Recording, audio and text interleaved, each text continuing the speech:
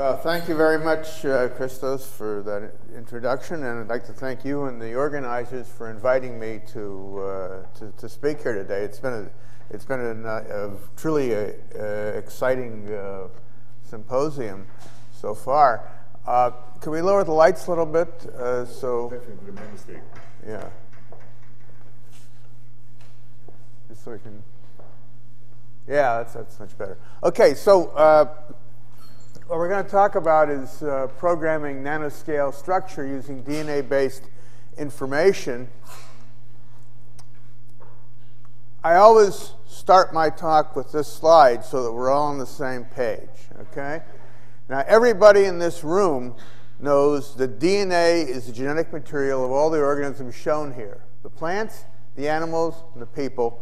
And for the rest of the hour, I want you to forget that, okay? We're not talking about DNA as genetic material. We're talking about DNA, the molecule, and the things we can do with it and the information that it contains. This is the configuration of human bones with which we're all familiar. But if you do what Deveau the artist did here and strip the flesh from these bones, well, perhaps there's no really compelling reason to organize them in this fashion. So, for example, this is a chandelier in the cemetery of the Capuchin Monastery in Rome. And if you look closely at it, you'll see that it too is made of bones, in fact, the bones of the deceased members of that particular religious order. And it sort of sets the theme for what we're going to talk about, taking a natural material and making an unnatural object from it. Now, bones are fascinating, but we don't work with bones. We work with this molecule over here. DNA. Now, everybody who's been to kindergarten since about 1960 is familiar with this molecule. Some of us in this room didn't quite make that cut, including myself. So let me just review a few features of the molecule. Everybody I think, knows that DNA is a double helix. You might not be aware that the two strands have a chemical polarity and are actually oriented in opposite directions. So this pentagon is pointing down, but the one opposite it is pointing up, for example. DNA is a nanoscale object. Its diameter is 20 angstroms, 2 nanometers roughly, and its helical repeat is about 3.5 nanometers. The spacing between the base units along the helix axis direction is about 3.4 angstroms. This form with which we're most familiar is called bDNA. By the way, this is a right-handed helix. If you look at the entrance to the room, you'll see that it was drawn in mirror image. The business end of DNA is not the backbone, really. It's these two sets of famous Watson-Crick base pairs, A that hydrogen bonds with T's. Those are weak bonds with 2 hydrogen bonds, and G that pairs to C with 3. So it's a little stronger base pair. Now, if I want to make something interesting out of DNA, there's a problem with the molecule I'm showing here because the helix axis is linear. Now, when I say linear, I don't mean linear in the geometric sense of being a straight line. I mean linear in the topological sense of being unbranched. So that basically, when you tack lines together, what you make are longer lines. Since it's not entirely rigid, you might make a good circle, that was mentioned yesterday, or on a good day a knot or a catenane, but you can't make things that are really highly interesting, at least to me. So we have a solution to that, and what it is the following. It's called reciprocal exchange, and I call it here, we stole this from biology, so I call it a biocleptic tool. And it's theoretical in the sense that we do it on paper. We don't actually do it in the laboratory. We do what the paper tells us to do. So to show you what I'm talking about here, here's a blue strand, here's a red strand. Following reciprocal exchange, I'll have a red-blue and a blue-red strand. Now, if we look at that in the context of being a double helix, all right, here are 2 double helices. If I do that operation at this point and color the strands that I've done it to green, we start off over here, we cross over, and we go down to the other side. And the same thing with the other strand. Now, I did that over here between 2 strands whose polarity is the same, but remember they're 2 different directions, so I can do it between strands whose polarity is not the same. If I do that as I do on the bottom here, I go down like this, cross over, and come back up like that, and then the other one looks like this. Now, these two molecules are really just different shapes of exactly the same molecule. If I flip this helix end for end, I'll get this structure. But later you'll see that if we do this operation more than once, we really create different topological species. An easier way to look at this molecule is shown over here when you draw the four-stranded molecule as just like a crossroads in a highway. And what I'm showing here are four different strands, the red one, the green one, the magenta, and the cyan. And if we put them together in this pot, they will associate to create this branch point, which is key to everything we do. The algorithm by which we do this is quite old now, over 30 years. And what we do basically is divide up every one of these strands into a series of overlapping short elements, in this case tetramers.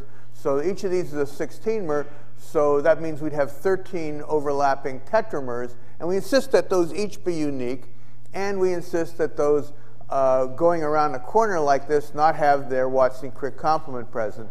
So you'll find no TCAG contiguously with the right polarity in this molecule, meaning that, this is a very simple case, but we do this for more complicated molecules. This means that each of these octamers is competing only with tetramers. So this ATG could in principle be over there, but that isn't what we see happening around when we do the experiment. And we also insist that there be no symmetry, no twofold symmetry around the branch point that leads to instabilities. In addition to that four-arm junction that we started studying because it's an intermediate, it's an analog of an intermediate in genetic recombination, you can make branch junctions with more arms, 5 arms and 6 arms, and Yinli Wang in the lab reported those in 1991. 8 arms and 12 arms even were reported by Xing Wang about 6 years ago. But what I want to do is go back to the fall of 1980 and tell you a little more detail of the story that Christo started telling when I went over to the campus pub to think about the 6-arm junction. And when I walked into the bar, I was thinking about this thing as having this kind of snowflake 6-fold planar symmetry. But in fact, while I was there, I thought of this woodcut of Escher's called depth. And I realized that each of these fish was in fact topologically similar, isomorphous with the 6-arm junction. Start in the middle is a head and a tail, and a top fin and a bottom fin, a right fin and the fish, and the left fin.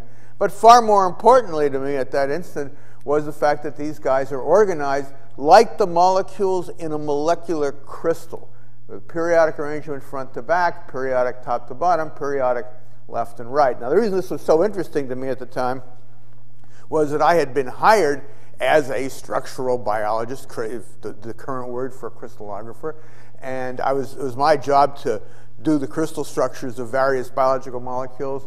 And by this point in my life, which was the start of my 4th of 5 probationary years, I had managed to crystallize nothing of any interest to myself or anybody else. And I was facing a sort of fatal progression of no crystals, no crystallography, no crystallographer. And you know, it occurred to me that a scheme like this might save myself. I could align molecules using some kind of DNA-like interaction. So, you know, although Escher was in charge of all the little pen strokes or whatever in this woodcut, in fact, I needed to use a natural interaction. And the one that I used was, you know, had already been used extensively by genetic engineers, and this is sticky-ended cohesion. So here I've unwound a couple of double helices to show you a sequence, and this strand's a little longer than this one, this strand's a little longer than this one.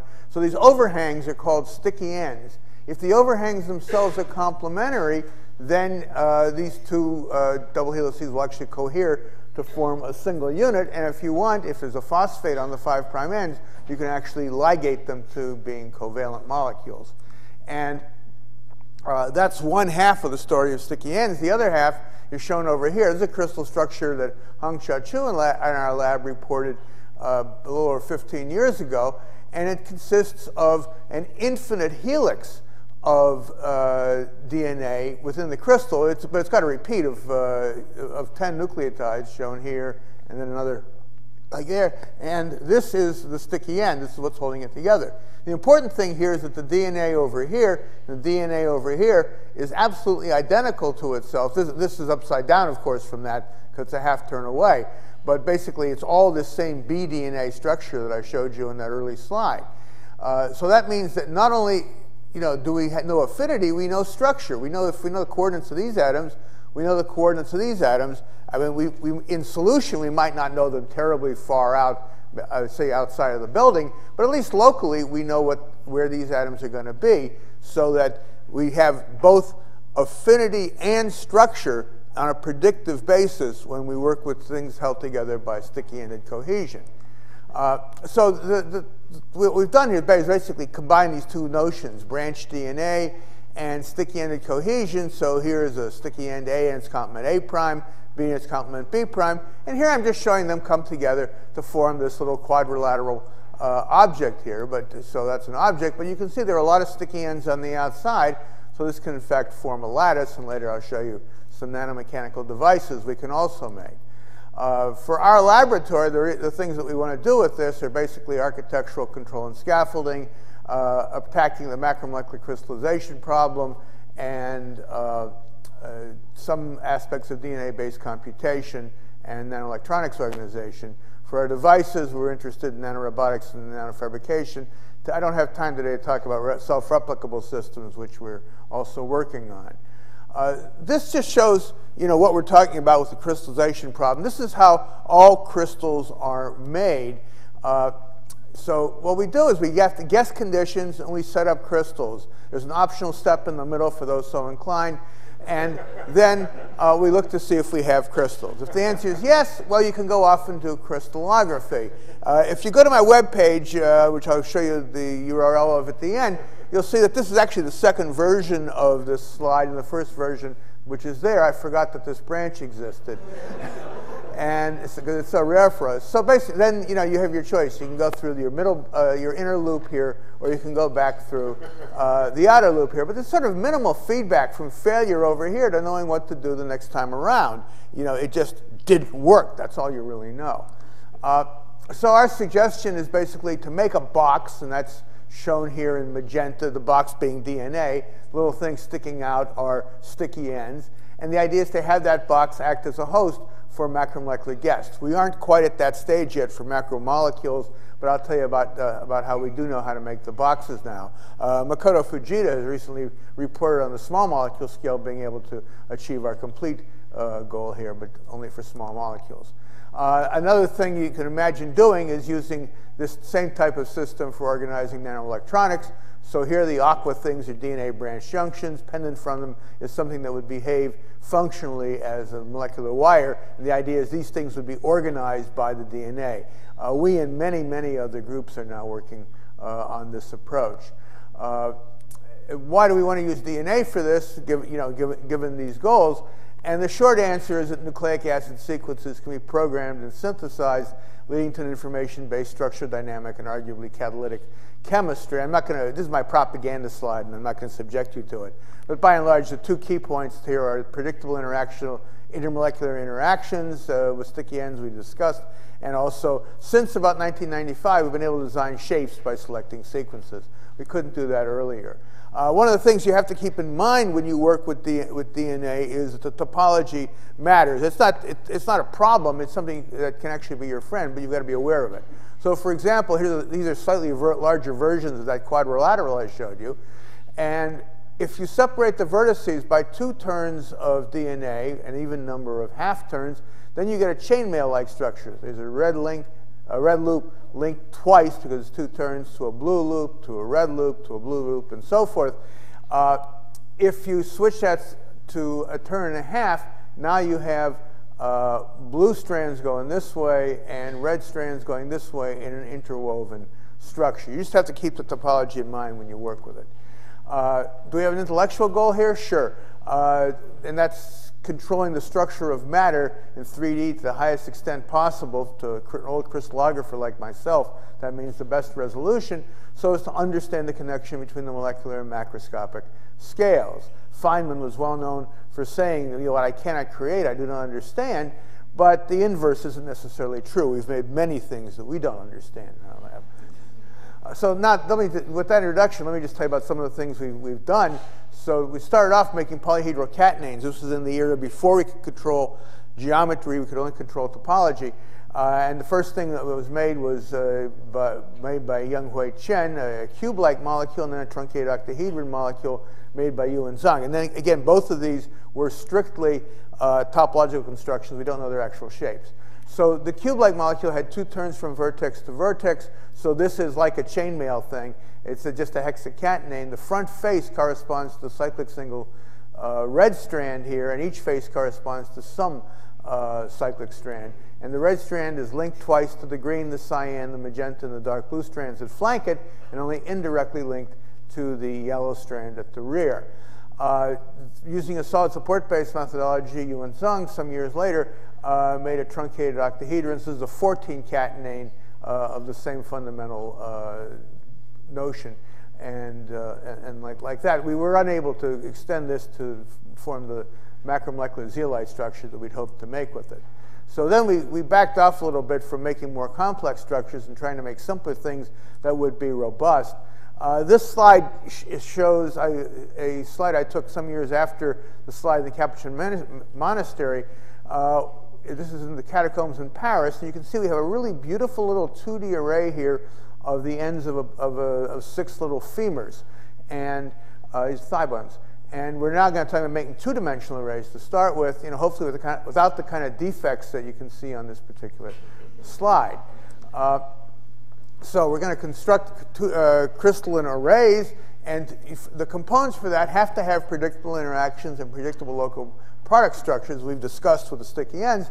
But the last thing they also have to have is structural integrity. That's a fancy way for saying that these molecules have to be sort of stiff and rigid. And this is not a bad dynamic structural model for a simple branch junction. It's a marshmallow that's been impaled by uncooked rotini. Okay, so the uncooked pasta are very, very stiff, but the marshmallow itself is floppy. So you don't have much control on the angles in between these guys. If you look closely at rotini in the Western Hemisphere, you see, in fact, that they're all right-handed double helices. In Europe, you can find them with both chiralities. To solve this problem, what we've done is go back to our motif generation protocol, and now we do 2 reciprocal exchanges instead of 1. So we make something with 2 helix axes that are coplanar, and we can do that either in the system where the strands that are exchanging have the same polarity or the opposite polarity. It turns out that these are much better behaved. So now we're going to stay below this line here. You can see that they are different. There's 4 strands here, 2 reds, 2 blues. Here there are 5 strands, 2 reds, 2 reds, 2 greens. Here 2 reds, 2 greens, and a blue in the middle. We can extend this as far as we want to make what we call TX molecules. These are DX molecules for double and triple and so forth helices. The first thing that we did of this sort was 2D DX arrays, and we did this work with Eric Winfrey of Caltech. Frank Liu and Lisa Wensler in my lab did the following experiment, where they took 2 DX molecules, one of which had an extra feature on it, and put them together to form a 2-dimensional lattice. So the sticky ends here are shown geometrically, so this complements that, this to here, this to there, and this to there. So you get a nice 2D lattice on paper. And this thing, this extra feature, is coming out of the screen at you. More importantly, it's coming out of this plane at the tip of an atomic force microscope, so you should see a stripe-like feature. And when you look in the AFM, you see this stripe-like feature. And I should mention that these guys are 16 nanometers in size, so the separation of the stripes should be 32 nanometers. You see something that's roughly 32 nanometers. If you do a control experiment, you take 4 of these guys of the same dimension, now we should see something like a 64 nanometer stripe, and indeed we do when we look at this zoom.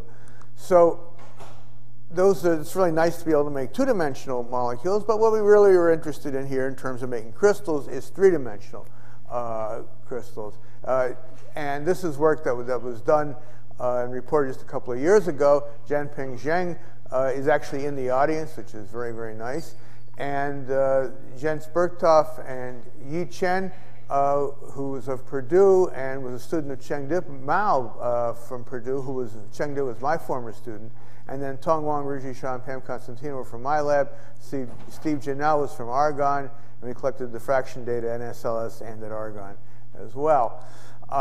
So the motif that we used was originated by Chengde, and this is a 4-turn version of the molecule that he first made. And it's kind of an over-under DNA motif. It's pretty robust. And with that motif, we should expect to see rhombohedral symmetry, which we do. We can predict the cell edges, which we also see.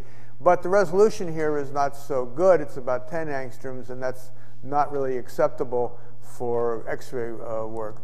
So this just shows the motif.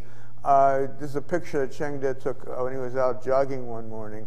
And you can see it's over, under, and so forth. And this was somewhere in the vicinity of Phoenix. Jianping figured out that we would probably do better on resolution if we shortened each of the different edges of the triangles. And we also symmetrized them, so at this sticky end and this sticky end, this sticky end are the same. So this nick has been sort of a 2/3 of a nick in each of these 3 positions. This is arguably the most exciting slide for me that I've ever shown an audience, because these crystals are macroscopic. Okay, I don't know if you can see the scale bars in all of these guys, but it's the 200 microns. You can see these crystals with your naked eye. Oh, this is, of course, under a microscope.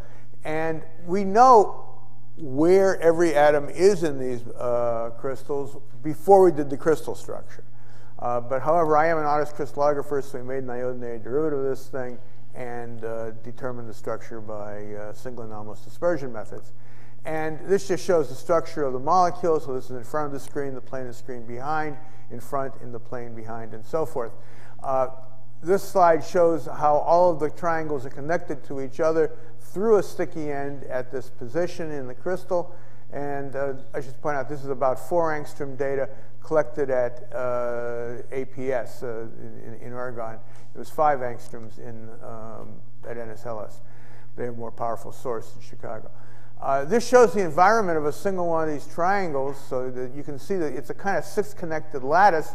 So we go from the rear in this red direction to the front, and from the rear in the green direction to the front, and the same in the yellow direction in this case. So you can see how the lattice is organized, and that these 3 different directions do indeed span 3 space. Another selection of triangles shows that all of their centers can be placed at the vertices of a rhombohedron. So the red one is at the rear vertex of this rhombohedron. It's connected to 3 yellow triangles that are a little closer to us, and then each of them is connected to these 3 green triangles that are closer to us. And we left out the other red one flanking the front vertex. This is just for clarity. This is a drawing by Dave Goodsell of that same arrangement, the far rear one, the 3 that are closer to us, the 3 closer to us yet. But now you can see it in the context of the crystal structure. You can see how this arrangement goes on forever. This is a slide now getting somewhat old, but the structure I just showed you was the one on the top line here. But in fact, we've been able to do this with 2 turns, 3 turns, and 4 turns on each of the edges. And we get predictable cell dimensions in every case. And we get a cavity whose size is increasing as the edge length increases. But unfortunately, the resolution decreases as the edge lengths get longer. And we're working on that problem now. I'll show you some of our first attempts at that shortly. This is a movie just to show you, make you a little more at home with this motif. This is the 4-turn triangle rather than the 2-turn triangle. We've done them all. And this just shows you how how 8 of these guys are able to come together to form the rhombohedron. There's the 8th one coming in and capping the arrangement. And you can see how this structure does fill 3 space, and it's a real polyhedron there. The other thing that should be clear here is these are 8 triangles coming together to form a rhombohedron, but in fact in the crystal we have 50 trillion of them coming together to form the macroscopic object. One of the nice things about being able to control the intermolecular interactions, to be able to self-assemble our crystals as opposed to simply putting them in a pot and hoping something comes out, is that we can control what's in there. So this is an example where we put 2 molecules in the crystallographic repeat, work done by Tong Wang, Ruji Shah, Jens Berchtolf, Zhenping, and Chengde Mao. And this shows the same rhombohedron where every edge is flanked by a red and a green triangle rather than just triangles of the same flavor. So these are 2 different flavors of triangle. The red and the green are just arbitrary drawing colors. The space filling model is a little clearer, and you can see that it consists of that the rhombohedron consists of 2 intersecting tetrahedra. The tetrahedra aren't regular because it's a rhombohedron, not a cube. Ruji Shah was able to take advantage of these 2 different types of molecules in the crystal and to color the crystal. So he took a pink dye called CY3 and he attached it to the A molecule, the B molecule, or both. They got pink crystals. He took a blue dye and did the same thing, A molecule, B molecule, or both, and got a blue crystal. And then he attached in either order A and B or B and A to the molecules, and he was able to make a purple crystal. So we can actually control a macroscopic property of the crystals by just directly. Now, we were able to get some nanocrystals at LCLS down at Stanford here to diffract a little better than 4 angstrom. We were also able to do this work at Brookhaven, but this just showed that we could do it in crystals that were not frozen, as most samples are. This is done by Arun Chandrasekharan and Joel Ohayan, and Ilma Schlichting, Petra Fromm, and Henry Chapman were involved, and about 30 other people. It's a huge team of people whenever you collect nanocrystal data down there. And this aqua circle, I don't know how well you can see it, is the 4 angstrom ring. And I don't know how well you can see it, but there are spots out here and so forth in this case. And also by changing the context, we were able to get down to 3 angstrom resolution in NSLS. It was the same group of people. Nam Nguyen, Jens, and Ruji were involved. And this is that 3.4 angstrom spacing that I pointed out to you on the early DNA slide. And there are spots well beyond that ring. Again, this is actually a double spot if you blow it up so you can see it. There's another one out here. I think that may be an artifact. If we shorten the sticky ends and put phosphates on all of the arms of the triangle, we can get down to about 3 angstroms diffraction. And we're working to do better, and we think we may know how to do that. Let me briefly talk to you about going from genes to machines, making nanomechanical devices. The first devices that we made were shapeshifters. This is an example of shapeshifting. This is Daphne turning herself into a laurel tree to escape the attentions over here of Apollo. But the first one was a BZ device made by Chengde Mao a long time ago, back in the last century, in fact, which consists of a DX molecule, another DX molecule, and they're joined by a shaft, shown in yellow here, of a DNA that is capable of undergoing a transition known as the BZ transition. That's a right-handed to left-handed DNA structure. We're not taking anything from the mirror planes, it's just a different conformation. And the way you trigger that is by the addition of cobalt hexamine. And so you can see that this yellow stuff looks different from that, which is conventional structure. What we have over here after that's happened is that this domain is now on the top of this long shaft rather than on the bottom. And we could show that by a fret pair of dyes. I don't like that device very much because it doesn't take advantage of the programmability of DNA, which I regard as its major strength. So Hao Yan, the lab, built a sequence-dependent device, and that was based on yet another motif that we should talk about. So now we're going to be on the upper half of this slide, and everywhere one of these points faces another point, there and there, there and there, there and there, there and there. We're going to perform a crossover operation. When we do that, we're going to make something called a PX molecule, a paranemic crossover.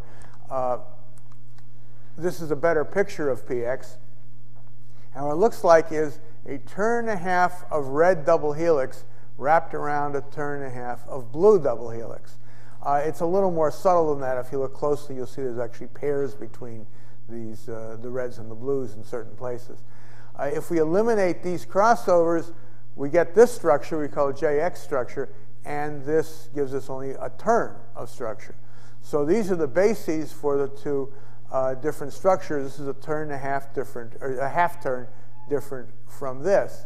And the way in which we convert them is we take the red strand and we break it and insert this green strand, and we take the blue strand, we break it and insert this strand. If we can get the green strands out and put the yellow strands in, we can switch the shapes and the states of these molecules. And this is a sequence-dependent area. We can make many different sequences there.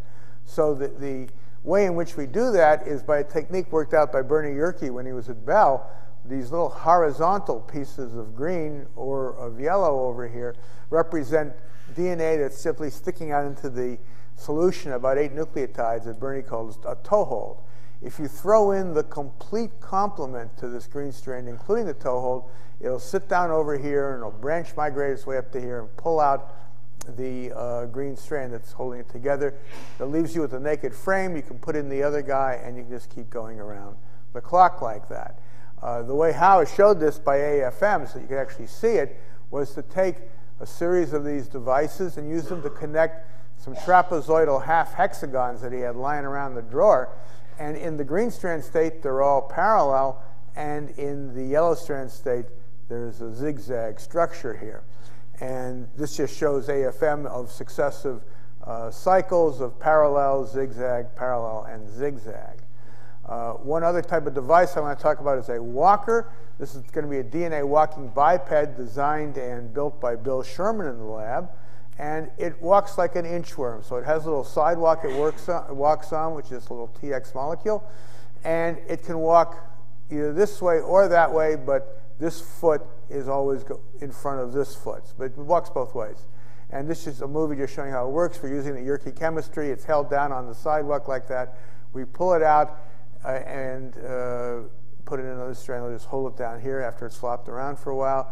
We release the hind leg, and we put this one also in over here. And it can walk in both directions.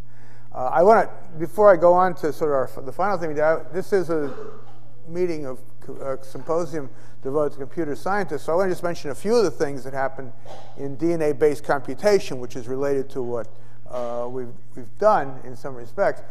This area was experimentally initiated by Len Edelman's Hamiltonian path experiment almost 20 years ago now. And this just sort of shows the experiment that he did. So I've just taken cities around the globe: Quito, New York, Paris, Johannesburg, Ulaanbaatar, Shanghai, and Melbourne. And what we're going to do is we have an incomplete series of routes between them. And this is how the Hamiltonian path problem is set up.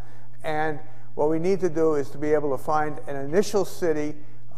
In this case, we're going to go from Quito to Shanghai, and we're going to do that through this purple route. So actually, this turned out to be the right answer, going through the magenta route to Ulaanbaatar, down to Johannesburg, up to New York, Paris, Melbourne, and Shanghai. The way that Len did this experiment was to represent each city with a 20-mer of DNA, and each of these cities had a phosphate on its end, enabling the ligation reaction to occur.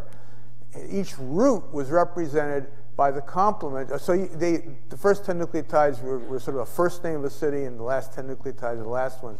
So if the routes were the complements to the last name of the first city and the first name of the last city. So they were kind of catalysts, and they were holding these guys together, and then they could get ligated. So he tossed everything in a pot together, and those phosphorylated cities and the catalysts, and then he allowed ligation to take place. And then he just did a selection.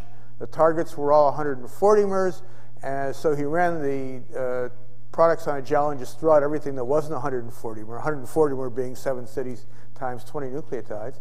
The idea was to start in Kyoto and end in Shanghai, so he did the PCR reaction, which has primers, and he just used Kyoto and Shanghai as the primers, or the complements to them.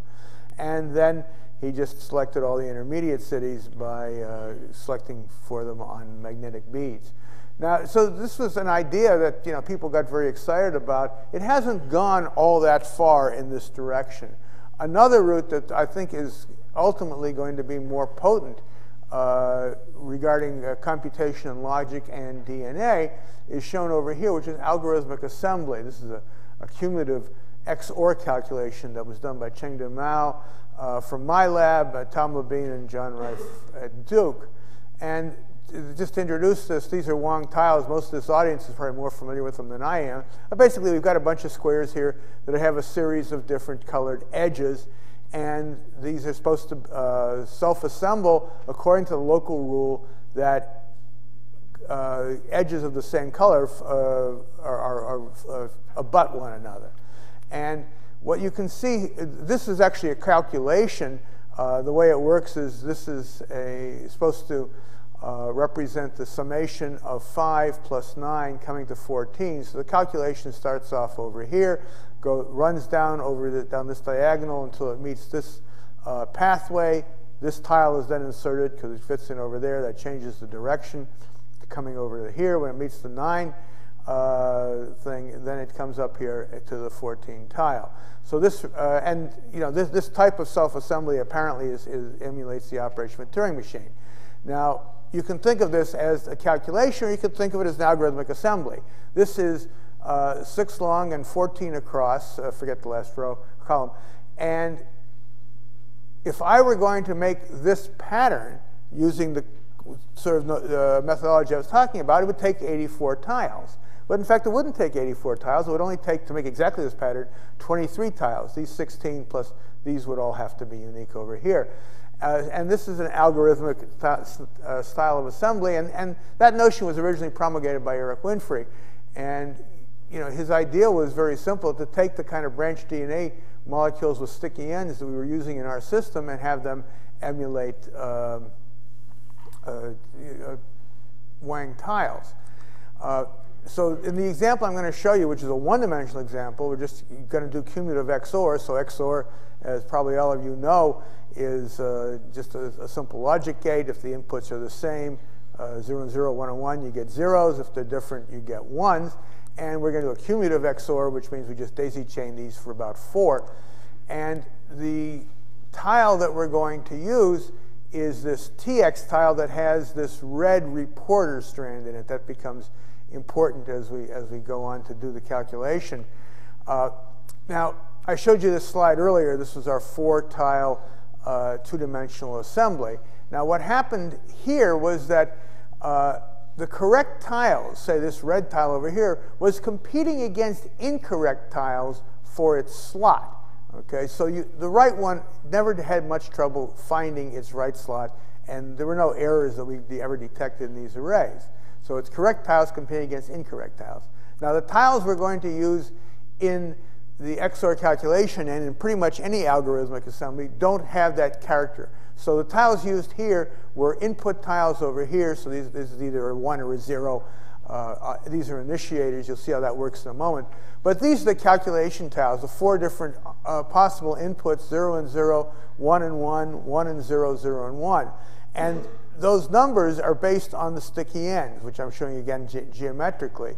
And if you look over here, this is a 1 over here. Let's say the correct tile is this tile, okay, the 1 and 1 tile. But we have a 1 over here. We also have a 1 over here of exactly the same structure. And on the other end, we have, this is the 1 over here. We have this one over here, there. So that the correct tile, this one, is competing against 2 half-correct tiles. That's much more difficult chemistry. All right. Now, we got this to work pretty well here. So what you're going to see here, this is the assembly. We have longer sticky ends on the input tiles than the initiators. and then that creates a slot for this first tile, so it's a 1. And then for the second position, it's 1 and 0, so we'll get another 1 in there. 1 and 1 will give us a 0. 0 and 0 will give us another 0. So this thing actually works. To get the answer out, we ligate this red strand. It goes all the way out here. So it's actually 4 tiles out here and 4 tiles out here, and the initiators, and they're all connected. And then if it's a 1, it's got a restriction site for one enzyme and a 0 for a different enzyme. Then we can just read the answer off the gel, 1, 1, 0, 0, just like I just told you. Now, 2D algorithmic assembly was eventually done by Winfrey and his colleagues, Paul Rodeman and Nick Papadakis. But it wasn't done. It was done, but it wasn't really successful. You can see all these little red X's and so forth, where they made a Sierpinski triangle, but there are a number of errors there for exactly the reasons that I was telling you about. We've tried to address that problem shown here by inserting devices to program a pattern, and this is work done by Hangzhou Gu and Ji Cho in my lab. So the idea was the following. We would sync these 2 devices into an array. So the array is down here, and depending on how we program these guys, remember this is that same JX-PX device I showed you before, we would have either green on top, dark red on the bottom, a magenta on top, blue on the bottom, or some other combination. So here we have PX and PX, so that's tile 1 would go in, tile 2 would go into the JX-JX, the JX-PX would give us tile 3, and the PX-JX would give us tile 4. What we synced them into was what's known as DNA origami. This is something Paul Rodeman came up with in 2005 or 6, and it consists of a huge long strand, 7,500 nucleotides, 7,500 units, that is designed to form a given shape, in this case a hexagon with 2 right angles, and it's held in shape by what are called these little staple strands over here. Here's a larger version of that, and it works remarkably well. So you just throw in about 200 of these little strands in with this long strand, and you get the shape you wanted. So Paul was well known for making a square, a rectangle, a star. He was best known for making a smiley face of DNA, and a couple of other structures as well. So we used that same device to make this particular origami with 2 slots in it. You can see a notch in the thing so we know which way is up. And then we added in those 2 devices, which could be programmed to be either in the PX state or the JX state in both cases. So there are 4 possible things that we could capture depending on the 4 different states in which we put these 2 devices. A triangle pointing up, a triangle down, up, a diamond, or a linear feature. And this is an example of the triangle pointing down. This is the triangle pointing up. This is the diamond, and this is a linear feature. So the question is, how do you know I'm not cherry picking? All right? How do you know I just didn't say, okay, got one of those, put it on the AFM picture? The answer is we went through an algorithm or a protocol where we were actually able to figure out what to do to get the right answer every time. And it was the following. We would add a possible capture molecule. And what happened, we found, was the correct molecules bound. Half correct molecules also bound, but at least we didn't have to worry about the incorrect molecules. So we got rid of 1/3 of the wrong molecules. We would then heat and add the next molecule. And what would happen is the correct molecules would displace the half-correct molecules, and the correct molecules were not displaced by either half-correct or incorrect molecules. So in fact, the system actually worked, and we can repeat this for all species and get the right answers. And one other thing I want to show you about DNA computation from our lab was work done by Gang Wu with the help of Natasha Janoska, where we solved a little graph theory problem. It was a 3-colorability issue. So here's a little graph, and the question is this 3-colorable? Can you color each of the vertices in such a way that no edge is flanked by the same color? Well, this is the answer over here. You can see it in DNA. So we have branch junctions in each of the positions of these guys. But of course, what we did was we programmed each of the junctions. So there wasn't just a red one in this position. There was also a blue one and a green one that could have gone in here. Each edge consisted of a long section that sort of said, okay, I'm red and I'm this particular junction. And then in the middle, it said I'm red or I'm blue in the middle. And then I'm this particular junction, so I talk to my mate over here or my mate over here or here. And then if we had the same color, we would create a restriction site that could be cleaved by a restriction enzyme. So here was the correct answer showing the three-colorability of the graph.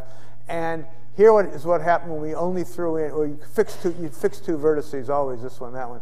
And we threw in only one other color, and then two other colors, and then all three. And then on this, oops, come on, come back. There we go.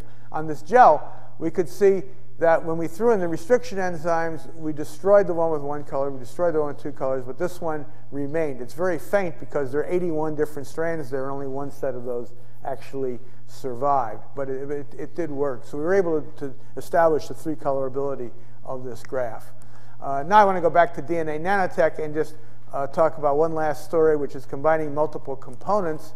This is a macroscopic version of combining multiple components in a mechanical device. So this is a self-opening umbrella. And the way it works is you start off with rain, and that causes the sponge to expand when it gets wet. That hits the lever, that moves the thumb down to hit the striker wheel. That then lights the candle. The candle boils the water in the kettle. When the kettle is boiling, the whistle blows. When the whistle blows, the monkey jumps onto the trapeze. He swings back and forth, and that cuts the string that holds this helium-filled balloon in place, and it rises, opening the door to this cage, and there's a little bird attached to every one of the ribs of the umbrella, and they fly in different directions, and that opens the umbrella and keeps the guy dry. Now, this is a little more efficient than the things we've been able to do so far, but we're still working on that.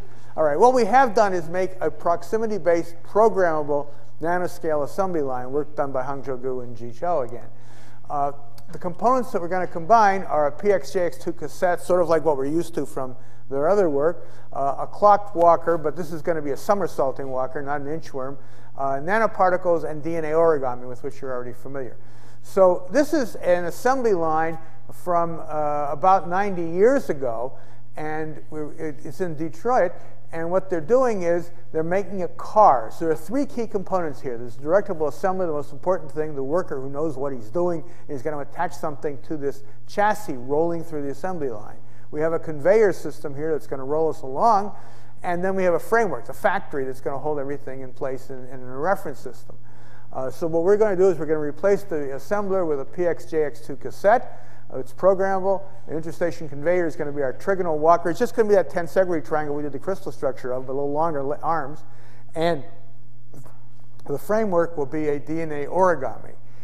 So this shows the assembly of a system where we're going to add every possible component to this potential chassis, i.e. this walker. What you see in this line in schematic, and this row in schematic, is shown over here in AFM. So we have three stations where we can add things, a 5 nanometer particle, a pair of coupled 5 nanometer particles, or a 10 nanometer particle. And right now, all three of those are in the off position. In the first step, we'll change the state of this one to the on position, and then by proximity, I'll show you how that works later, we actually add the 5 nanometer particle over here, and you can see how this has moved down. Then we take a half step and a whole step to position ourselves under the second station. Then we'll do the same thing. We'll change the state of this guy and add the second one, the pair of 5 nanometer particles. You can see that over here. Then we're going to take a half step and a whole step and position ourselves under the third station. And then we'll do the same thing. We'll change the state of this guy, move him down over here, and add this one, and release the product. The walker itself has 3 hands for grabbing the cargoes, H1, H2, and H3, and 3 feet for walking, F1, F2, and F3, and a 4th foot that keeps it oriented towards the loading station. And this is a slightly more chemical picture of that same that same walker. This just shows how the transfer takes place. We have a toe hold sitting over here that attacks H1, hydrogen bonds to over this position, and then this displaces the rest of it, so it's over here. It doesn't look like it so well in this picture, but more hydrogen bonds are over here than over there, and forming more hydrogen bonds provides the thermodynamic driving force for each of these reactions. We can program this thing to make a diversity of products depending on whether we program these three stations to be in the off state or the on state where they're going to add to the walker. So we can add nothing. We can add only the 5 nanometer particle, only the pair of 5s, or only the 10. We can add only the pair of 5s and the 5, the 10 and the 5, or the 10 and the pair, or what I showed you in detail is add all 3 to the walker. This just shows the end of the walk for all 8 possible products. This just shows the 8 possible products. And this shows TEM pictures, transmission electron microscopy, showing the nanoparticles for all of these cases, and that we made them in every case. To summarize what we've talked about here, we have polyhedral catenate. I didn't talk about knots and bromium rings. We can make them too. Can be assembled from branched DNA by ligation. 2D lattices with tunable features have been made from DNA tile. I didn't talk about origami components. We've done that too. 3D crystals with tunable properties have been self-assembled and their structures have been determined. Heterologous species like the nanoparticles have been included in DNA nanoconstructs. There's more of that I didn't have time to tell you. Algorithmic assembly has been prototyped, and at least one of its problems has been addressed. Nanomechanical devices have been assembled from branched DNA, including shapeshifters and walkers. These have been combined on an origami surface to produce a nanoscale assembly line.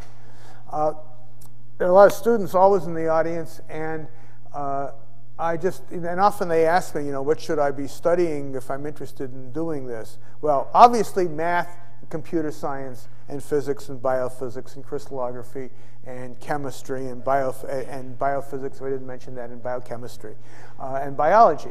But that's not all right? This is a picture from the floor of the Pergamon Museum in Berlin. And if you look closely, this is exactly like that first picture I showed you, where I took 4 branch junctions and put them together to make a quadrilateral.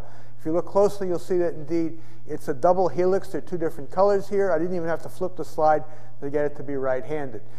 So in addition to all the other things that you have to learn, don't forget art. It's very, very useful. Finally, I have to thank the people who've paid for this work over the years: NIGMS, ONR, NSF, briefly DARPA, ARO, briefly the Keck Foundation, a belly-up company, and DOE as well. There's my web page. It's not quite up to date. I hope to update it this summer. But you can find out everything you need to find out from that. So thank you very much.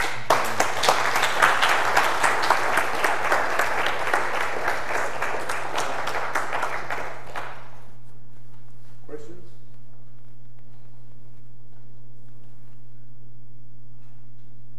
Well, yeah, here's a question. This is a can you do it? Yeah. Nice. Yes is the answer. Can you do some kind of finite cellular automata? Can you do Conway's life? Can I do? Conway's Game of Life. Oh, yeah. I think that's certainly possible. That's sort of where we were starting, where Eric was starting in his work with the Wong tiles. In fact, but yeah, I don't know how far we could get, but it's certainly that's possible. Yes. Have you tried to do Penrose like tiles? We're working on that as we speak. That's a little hard, but it's certainly something that we're very interested in doing. We're also very interested in getting it supported by somebody. So the answer is yeah. And we're thinking of, and of course in 3D, those are quasi-crystals, so we're very interested in doing that type of thing. Yes? Really, really cool stuff.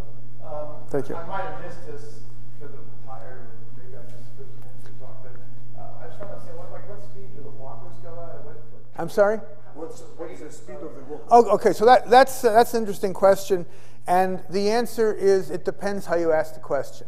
If you're asking, most of what we do, virtually everything we do, is done as in an ensemble. So we have a whole bunch of molecules that we're looking at. The walker that I showed here was analyzed by cross-linking, and so we would let these things go for 2, 3, 4 hours, make sure that we had got everybody over whatever barriers were there as best we could. If you ask the question from a single molecule perspective, it's reasonably quick, but that's like this one's sort of quick, and the next one might be kind of slow, and it's. I have no idea. Yeah. Okay, so I mean, really quick would be of the order of seconds. To getting everybody to go over the hump would be of the order of 20 to 30 minutes, maybe more. Bernie Yerke, when in the first device he made that was sequence-specific programmable,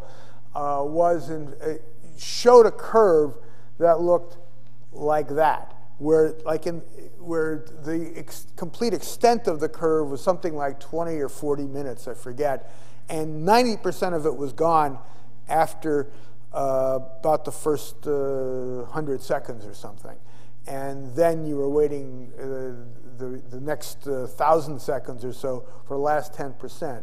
So you don't know, but one of the facts of life is we work with synthetic DNA. All this DNA is synthetic, and there are some errors occasionally in that. You don't know whether you're slow doing these things because, in fact, you have to get over a hump caused by some error in the deprotection of the molecule or something like that. So, so the answer is time is a hard thing to estimate in these cases, but reasonably quick. I think we spent probably about 3 or 4 hours on per step on the assembly line, just to make sure we had it all. Yes. Have you tried to make 4-legged walkers that would allow more interesting gaits? Oh, we haven't done 4-legged walkers yet. There is another system that Milan Stojanovic has done where the walkers basically are DNA zymes that eat a field of DNA grass effectively, and they are 4-legged species, I believe. Was the assembly your initial ultimate goal, or? Well, our initial goal was to solve the crystallization problem. I mean, it was obvious even back in the late 70s, early 80s, that all the other hurdles in the course of solving 3-dimensional biological structures were computational, instrumental, and they were going to be solved relatively soon and by other people. And this was the one problem that nobody was really addressing in an out-of-the-box way. I mean, today mostly it's done by robotics and whatnot, but it's still trial and error, and trial and error I find offensive. So, yes? Have you made any non-orientable surfaces like Mobius bands or Klein bottles? I haven't made a Mobius strip, but one of my former students, Hao Yan, has. So yeah, that's doable. It's just a matter of. But no Klein bottles yet? No, he's made something pretty close, but it's not quite a Klein bottle, no. Okay, if you can give me another dimension, I'm sure we can do it.